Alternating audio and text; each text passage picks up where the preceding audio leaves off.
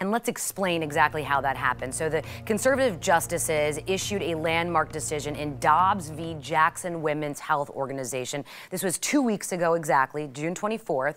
The justices appointed by Republican presidents voted to overturn the abortion rights ruling. Justices Samuel Alito, Clarence Thomas, Neil Gorsuch, Brett Kavanaugh, and Amy Coney Barrett, they all voted to uphold the Mississippi ban, the 15-week Mississippi ban. However, Chief Justice John Roberts, he actually voted against overturning Roe v. Wade, saying that he would uphold Mississippi's 15-week abortion ban, but also uphold Roe as well. We do have much more information, a breakdown on all of that. It's in our story on 10tampabay.com.